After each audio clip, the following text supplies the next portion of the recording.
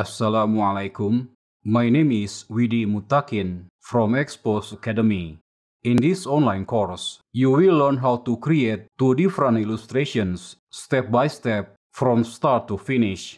These two illustrations have something in common, and that is, they both combine vector and raster techniques.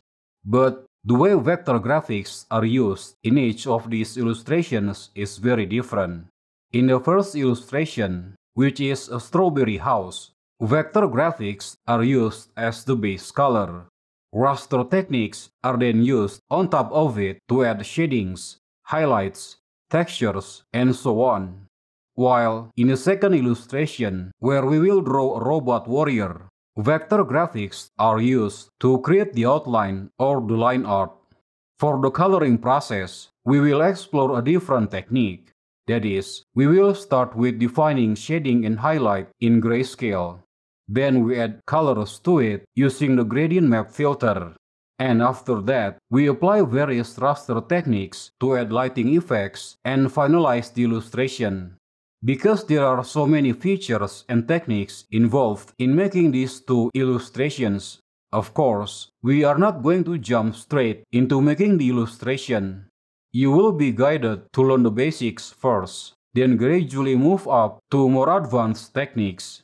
In this course, you will learn various advanced selection techniques, then learn vector techniques in depth, from creating basic primitive objects to being able to create custom complex shapes. You will also learn thoroughly the filter and mask features.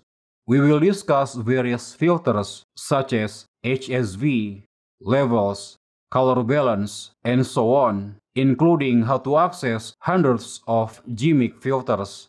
Then, you will also learn the gradient feature in detail, from the process of creating gradient presets, editing the gradient colors, until applying gradients using various methods. There are still many things you will learn from this course. It is impossible to explain them all one by one in this short video. Please refer to the curriculum section to learn more. But before you decide to join this course, I need to remind you that this course is not designed for complete beginners who have never used Krita before. The curriculum of this course is designed as the continuation of the basic level course. So, just to be safe, I recommend you to take the basic level course first before taking this one. The second thing I also need to remind you is that you will need a drawing tablet to be able to learn from this course effectively. A drawing tablet is an input device which generally consists of a board and a pen. This device is equipped with sensors to detect how hard you press the pen when drawing. Although you can use the mouse to draw an illustration, still, it will be much faster and more effective if you use a drawing tablet. I hope this course can be helpful for you. Wassalamualaikum.